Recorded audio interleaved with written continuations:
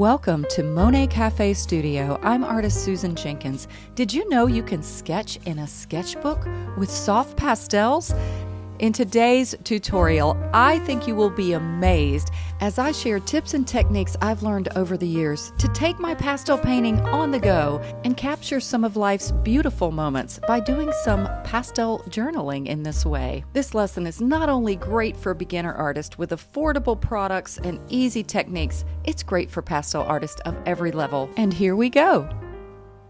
Let's begin by exploring some of the sketchbooks that I've used over the years, and I'll explain why I like some of them more than others. These are little ones that have a glue binding at the top. I actually prefer sketchbooks that have a ring binding, and I'll talk more about that reasoning in a minute. I use sketchbooks of different sizes and shapes, even watercolor paper, which will be the lesson that we're doing today. Well, yes, we'll be combining a little bit of watercolor with soft pastel. And years ago, I would only sketch in my sketchbooks with maybe some charcoal and didn't really consider soft pastels as an option. But often in life, we're forced to learn new things when a trial or a tragedy hits, and our home totally flooded 6 years ago, and I didn't have a studio to work in. For a while, my family and I lived in a travel trailer, so I started using pastels to sketch in sketchbooks, and lots of my techniques really worked, so I'm excited to share those with you today. This is one of the watercolor sketchbooks I used when we were a little bit homeless for a while, and that's why I don't have the tracing paper between the sheets. But this was a technique that I discovered where I laid down watercolor first and then applied soft pastel on top. It worked great, and I continue to use it to this day. I love using this very affordable technique, and that's what I'm going to teach you right now. I'll be using a Canson watercolor pad, very affordable. It's a 9x12 size, and we need a reference photo. I was very blessed recently to discover with my husband a beautiful field of sunflowers and zinnias. I took tons of reference images that are all available to my patrons, if you're a patron of mine, on my Patreon page, and I chose 2 of them today to journal this memory and this moment. You can use whatever watercolors you have, but I'm using a very affordable set made by May Lang. I don't know if I'm saying that right. I'll have all the product links in the description of this video, just so you know. Now, I love to do a color chart when using watercolors. They appear so much more luminous and bright when you apply them with water on the paper. So fortunately, this watercolor set came with one, and I really love these colors. For the price, it's really great. They even have these metallic colors. How cool is that? The pastels I'll be using for this lesson are almost entirely from this Prismacolor New Pastel 96 set. Now, they do make smaller sets in 24 and other multiples, but I find these pastels are great for working on regular paper. They're a little bit harder and they apply well.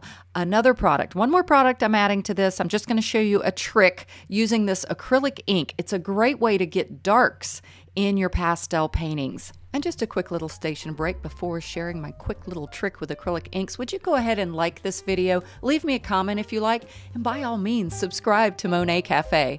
Also, if you would like the extra content that I often talk about and join my beautiful family of patrons, you can do that for only $5 a month at patreon.com/Susan Jenkins. I used to always love this color, which is called Purple Lake, to get a good dark, but I recently discovered the one that was in my left hand called Indigo. It's great. You're going to see me use them right now. I use various brushes, fan brushes. For this technique, I'm going to show you various sizes. And I just want to mention all of these brushes are really cheap. I think I got some of them at Walmart. And for underpaintings that I'm going to show you here, sometimes it's better to have a brush that has a little bit of character. I think you'll see why in just a minute. And as I always say, use what you have. So let me show you a neat way to get some darks in your pastel painting and watercolor painting by using these acrylic inks. I'm just going to make a mark of this indigo color and scribble in a little bit of it to suggest a tree line in the distance. And then I'm going to use my brush and a little bit of water to create a nice, subtle, and subdued line of trees. And what I'm doing here is I just have a little bit of water on my brush, and I control the water by just dabbing it on the paper towel. But this is a way to get in some really good darks to begin a painting if you're starting with watercolor. You might know that watercolor, you can't really get good darks unless you just layer a lot of thick watercolor down. So using an acrylic ink like this is really a great way to get in some of your trees and darker elements. Now I'm just doing the same thing with the purple lake, and I'm using fan brushes, by the way, on that one. Now I am going to show you how you don't even have to have these acrylic inks. I'm using a dark Prismacolor pastel. It's called the spruce blue color. You could use any dark, and I'm adding water to it. You can see I get a similar effect, not quite as dark as the acrylic ink, so that's why I really like using that product. I'll be doing 2 5x7 paintings in my sketching journal, and I love using these pre-cut mats to go ahead and mark in my 5x7 area. I mean, why measure it out? It's pretty easy using these mats. The interior area is 5x7. The first reference image is some of the sunflowers from the beautiful day that I had. Like I said, I kind of wanted to journal this moment. My husband said, "Hey, look at that field over there." He was so sweet. He knew I'd probably take forever taking pictures, which I did. And he stopped and let me take this picture and many more. I got stung by a bee, but it was worth it. And now I'm getting in an easy, quick sketch, just using a pencil. I'm going to speed this up. You can't see it that well anyway.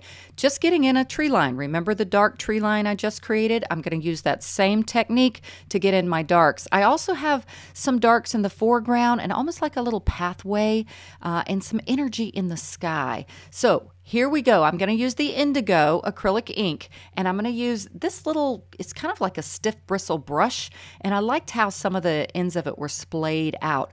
So I'm just laying down some of this indigo color in the general area of the tree shape. I'm not worried about getting all those spaces between the tree branches.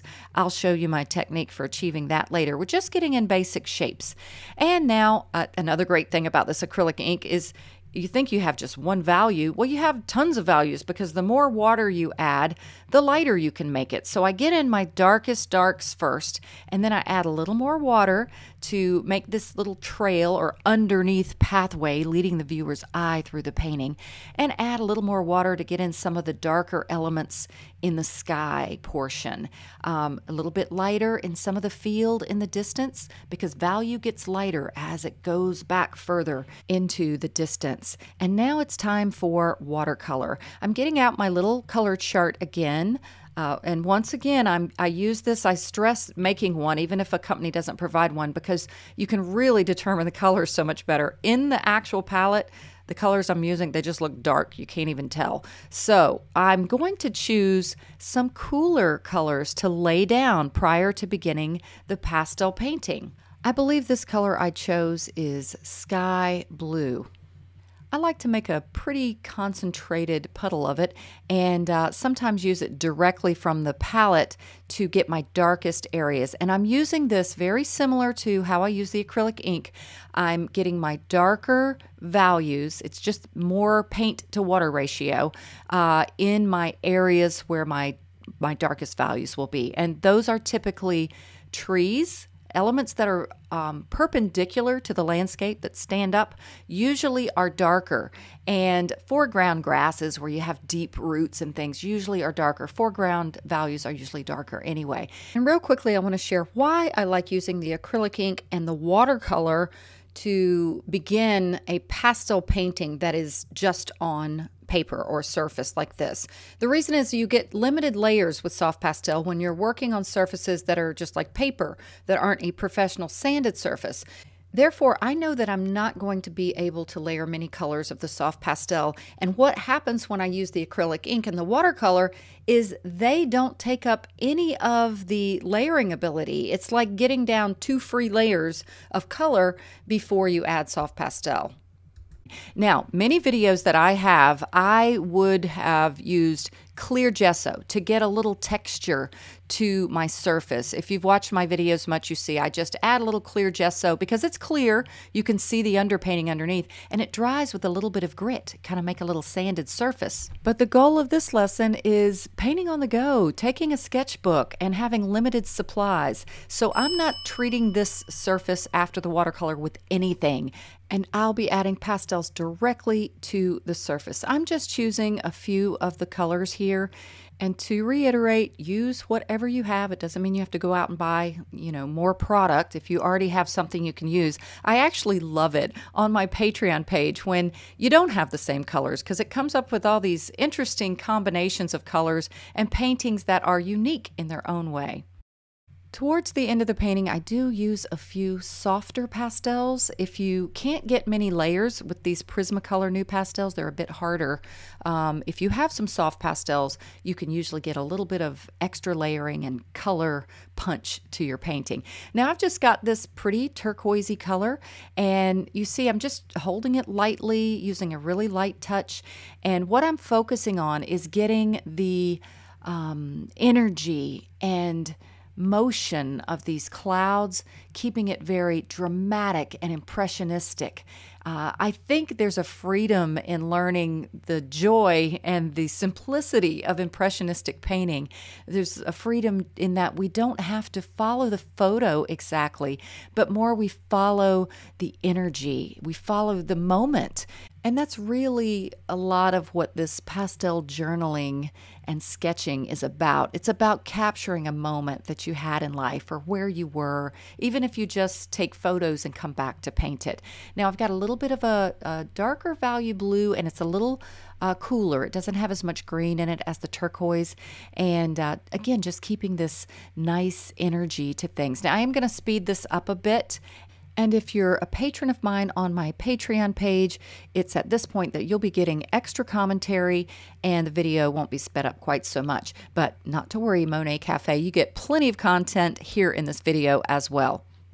I continue to add a few of the cooler colors to the sky, and in general, just getting the expression of the sky. And keeping things really loose is very important at the beginning stages. Now I have a really pretty yellow-green, and I'm using it for the background part of the field, and gradually I'll get darker as I move forward. This is a magenta that I added to some of the grasses and the trees to warm it up. Here's that darker green I used to add to the grasses and to the trees, gradually getting my strokes more vertical as I move forward. Now here's a very important step to the painting process. Get yourself a sip of coffee or tea. And now what I'm going to do is add the flower centers rather than the flower shapes themselves. I find this is an easy way with sunflowers just to get a general placement to where some of your flowers are going to be. Now keep in mind, and I apologize for my shaky easel, I had my camera attached to my table mistakenly. It's better to have it on the floor. As I was saying, keep in mind that with pastel painting on sketch paper or watercolor paper like this, you are limited in your layers. You're not going to get as many layers as on the professional sanded surfaces. So I already know that I'm just going to get about four to five probably layers on this. And that's why it was so helpful to get down the acrylic ink and the watercolor. That already gives you 2 layers of color and value, and it doesn't affect how many layers of pastel you can still get.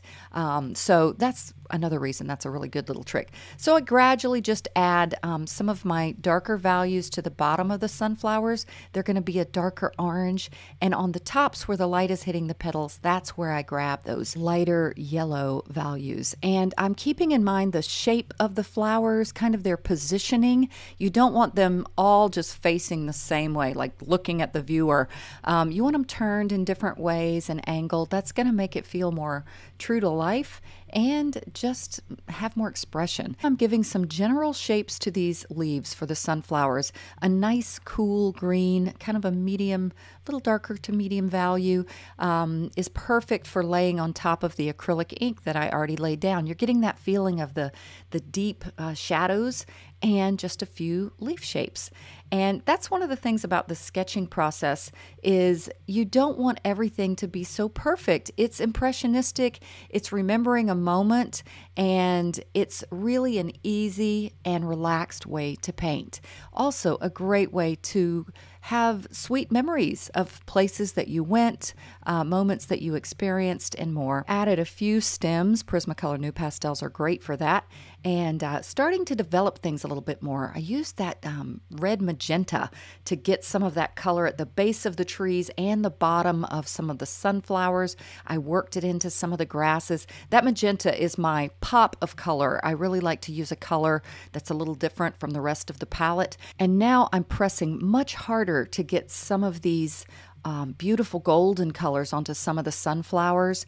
And again, I apologize, for the shaky video, it's even accentuated because it's sped up. So I'll fix that problem by the next tutorial. Now I'm going to develop the sky a little bit more, adding some of this turquoise. I'm leaving a little blank spaces where I'm going to add some of the cloud shapes. Now I'm using a pastel that is not one of the Prismacolor pastels. It is a Terry Ludwig pastel. And I'm just continuing to give a little bit more depth to the tree line. You see how some of those distant trees look a little more turquoise? They're not quite as dark, so that makes them feel far away. And now I am going to make one of my flowers just popping up over the horizon. I think that always adds a little bit of character and personality, scumbling in some more leaf shapes. And here's where I actually got one of my soft pastels, added a little bit more to the sunflowers. It was a beautiful yellow golden color that was a Sennelier pastel. The softer pastels will give you more color on final layers, and this is a Terry Ludwig. It's called the eggplant color. It's a dark, dark purple, appears almost as black, and I wanted to use it just to develop some dark centers for some of the focal point flowers. And if you have just the Prismacolor New Pastels that I did the majority of this painting for, you can work just fine painting like this. But if you have a few softies, they will add a pop of color. Before starting painting number 2, I'm using this tracing paper. I'm going to protect the first painting I did. Because I have 2 paintings on one page, I don't want to smear it. And I purposely, you've noticed I'm left-handed, I purposely painted the first painting on the right so I didn't have to put my hand on top of it, you know, the other way around. So I'm going to cut this, cover it up, and pick out another reference image for painting number 2. I went back to my photos from my sweet experience I had with my husband Todd and decided on this photo here. And I'm going to show you the same technique that I did with the acrylic ink using the indigo once again, but I'm going to use a different strategy. Rather than using a brush as I did in the first painting, I'm going to show you another product that you can use with the acrylic ink that worked really well. This is a sponge. Now, I live not far from an area called Tarpon Springs. It's a beautiful town, and it's on the water, and they're known as the sponge capital, maybe of the world, I don't know, but there's natural sponges that grow in the water there. So you can just get bags of these sponges for a really good price. And I've just cut off a little piece here, and I'm dipping it into the acrylic ink, and I'm going to use this to make my tree line. It makes some really interesting little shapes. It's a little bit different than using the fan brush, but I thought it was really fun. You know, the sky's the limit with art. You just get creative. Find what you have, make it work, and have fun. That's how I roll. So here I'm just basically getting a concept of the shapes of some of these trees. I find when you use like the sponge or even a fan brush, you tend to make marks and shapes that are more gestural. I know that there is kind of a dark area that's leading the groupings of these flowers into the landscape, so I'm giving a little hint of that dark trail that will be buried with grasses and flowers, but it still has that influence underneath. Now I'm using the sponge to get a little more grass shapes, and I did get the brush again to kind of give a little bit more shape to some of those trees, and I used the brush to get in some of the values in the sky. Once again, very similar to the same strategy as the first painting. However, I decided with this one to do something a little bit different when it comes to the watercolor temperature. I decided rather than going with a cool underpainting to do a warm underpainting. And I, again, apologize so much for whatever happened to the lighting. It does correct itself, especially at the end when I reveal both of the paintings, but something happened, made everything look a little bit washed out. Even my hands look a little weird, but I think you can still see pretty clearly what I'm doing. So I laid out colors in value, light like yellow, orange, and reds, and I just copied those. I should have put them in the other order on my palette. The lightest values in the distant grasses, oranges in the middle, and more of the reds in the deep roots. I even add a little bit to the sky. Remember how I talk about echoing color throughout the painting? It makes things feel connected. And now I would like you to sit back and relax and enjoy this peaceful music as I create painting number 2. Much of the concepts and principles are the same as painting number 1. And if you'd ever like to slow this down and watch it at a manageable speed for following along, you can always do that on any of my YouTube videos by clicking the gear icon. It's in the lower right of every video, and you can choose your playback speed so you can slow it down and watch at your own pace. However, I do recommend turning the volume down because if I'm speaking, my voice will sound funny and music will also sound pretty weird. So enjoy this. Now don't go anywhere because I'm going to show you at the end how I use these markers to journal a little bit of a moment or memory about this particular painting and the reference photo. All right, enjoy.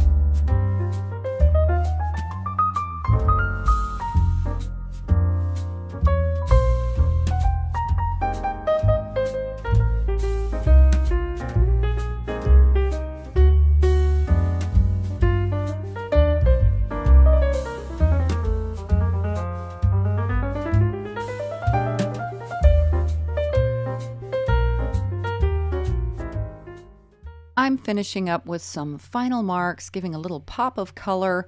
I did use a few other pastels to get some of those reds. I believe they were also a Sennelier pastel. Now I'm doing what's called sky hole painting. Rather than painting the branches with spaces between them, you carve in negative shapes with pastels. Here's the final, very loose and sketchy and impressionistic, and it captured the moment in my heart and mind beautifully. And here's a little tip. Use a kneaded eraser. It's really like a little piece of putty to remove any pastel you don't want around the pages of your sketchbook. It works great. And with pastel sketching, I think it's important to write down something. Remember the moment, the date, who you were with, things like that. So I'm going to use these Mogian markers. They come in different sizes, and just do a little bit of hand lettering. I once again cover up my paintings just to protect them from my weird left-handedness. I'm one of those lefties that writes all upside down and strange.